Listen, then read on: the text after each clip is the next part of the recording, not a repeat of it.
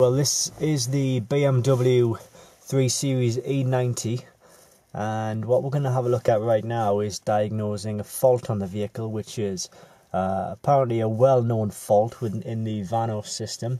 It's called a VVT motor. It's a valvetronic motor or something to that effect. Basically, we have the scan tool here, which will tell us what the exact fault code is and where the problem is permitting. I'm just going to click OK to this. Diagnose. Incidentally, this tool can be picked up just by clicking the link directly below this video, and I would say it's absolutely perfect and a lifesaver for anyone with a BMW.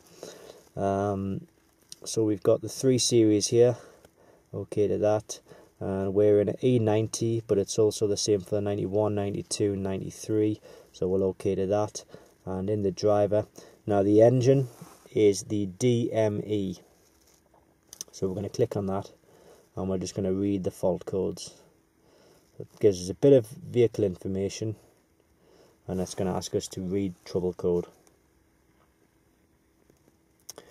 Okay, so the one we're looking at right here is 2A61, and it's valvetronic adaption, and there might be some other codes which relate to the valvetronic system here, but that's the code that has been constant, and no matter how many times you erase that code will still keep coming back, because it is quite a serious fault.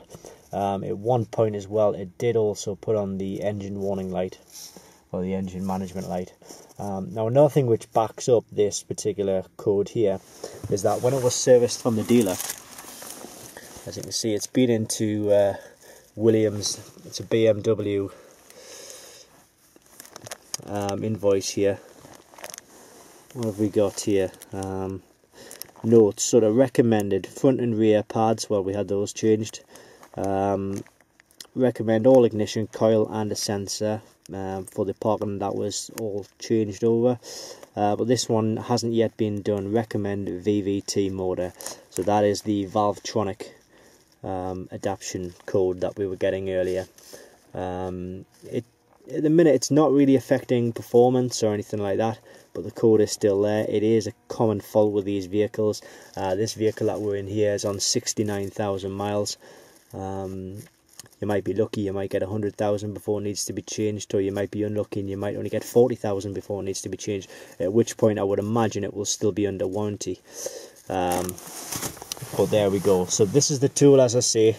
It's C110. Just take a quick look below this video. There'll be a link to where you can get this tool directly on the website, and it's great for diagnosing any sort of BMW faults or anything like that. It works with all sorts of BMWs, from the older ones, sort of like the E36s, the E46s, the E39 5 Series, the E38 7 Series, and indeed the X5, X3s, Z3, Z4s, and other 7 Series and other vehicles as well. That I can't think. Oh, and also Mini as well. It works with Mini as well. So it's an excellent tool, and I would certainly recommend it for anybody who wants to diagnose